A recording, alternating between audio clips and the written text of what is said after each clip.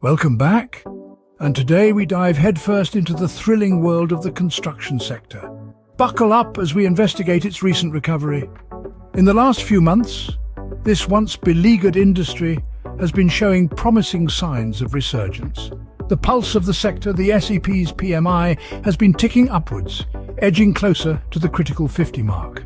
This recovery is being led by a steady comeback in house-building activity, a sector that had been on a downward spiral for some time. The winds of change are also blowing in the financial world. Improved financial conditions are raising the spirits of investors and businesses alike. And if that wasn't enough, there's a whisper of falling interest rates in the air, adding to the growing optimism.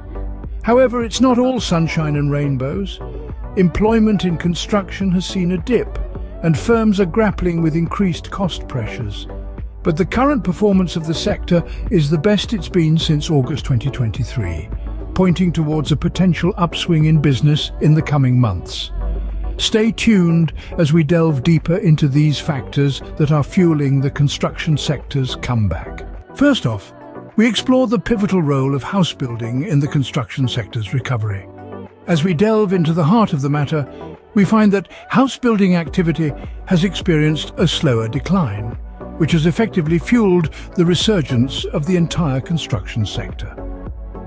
Now you may wonder, why is this significant? Well, the slower decline in house building activity signals a stronger demand for new homes. This demand creates a ripple effect that benefits the broader construction industry and, by extension, the overall economy. The more houses we build, the more jobs we create, the more materials we purchase, and the more services we engage. But what has led to this slower decline in house building activity? A few potential factors come to mind. The first is improved financial conditions.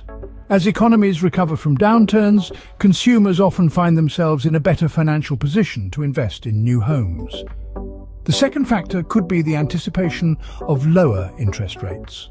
Lower interest rates make borrowing more affordable, which can spur home buyers to act. This in turn stimulates house building activity as developers respond to increasing demand. However, it's not all sunshine and roses. The construction sector still faces challenges. Employment in the industry has fallen for the second consecutive month, and firms are grappling with increased cost pressures. These hurdles remind us that recovery is a complex process requiring a delicate balance of various factors. Yet, despite these challenges, there's a sense of optimism in the air. The sector's performance in February of 2024 was the best since August of the previous year. This progress, coupled with the slower decline in house building, hints at potential business improvement in the coming months. It's clear that house building is a key player in this revival, but it's not the only factor at play. Let's uncover the others. Next, we delve into the world of finance, where improved conditions and the prospect of falling interest rates are driving a wave of optimism. It's a fascinating tale of how the ebb and flow of finance can shape entire industries. So let's unpack it.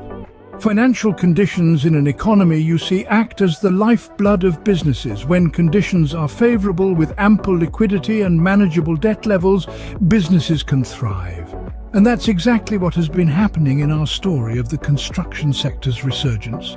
Improved financial conditions have meant more investment, more projects, and yes, more optimism. In fact, the construction sector's performance in February 2024 was the best since August of the previous year. Now let's turn our attention to interest rates. They're the cost of borrowing money, and they can dramatically impact businesses. When rates are high, it's more expensive to borrow, which can stifle growth. But when rates are low or expected to fall, it's like a green light for businesses to invest and expand. That's the situation we're seeing now. The expectation of falling interest rates has been a significant factor in the construction sector's recovery. Lower rates mean cheaper loans and more affordable mortgages. That leads to more house building, and the cycle continues. These factors, improved financial conditions and falling interest rates, are not just influencing the present, they're shaping the future. They're fueling expectations of further growth and recovery in the construction sector. So, what's the takeaway? The world of finance is like the weather for businesses. It can be unpredictable, yes, but when the conditions are right, it can lead to a season of growth and prosperity. With these financial tailwinds, the construction sector is set to sail towards a brighter future. We've delved deep into the construction sector's recovery. Now let's recap the key points. The recent resurgence of the construction sector is driven by a slower decline in house building activity, painting a picture of optimism for the year 2024. This recovery didn't happen in isolation. Improved financial conditions and the expectation of falling interest rates have provided a significant boost. However, it's not all smooth sailing. The sector faced two significant challenges: a drop in employment for the second month running and increased cost pressures. Despite these hurdles, February 2024 marked the best performance since August 2023, indicating potential business improvement in the coming months. Remember, the construction sector's recovery isn't just about bricks and mortar, it's about the people, the economy, and the future.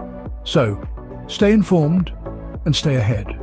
Don't forget to subscribe for more insightful content. Until next time.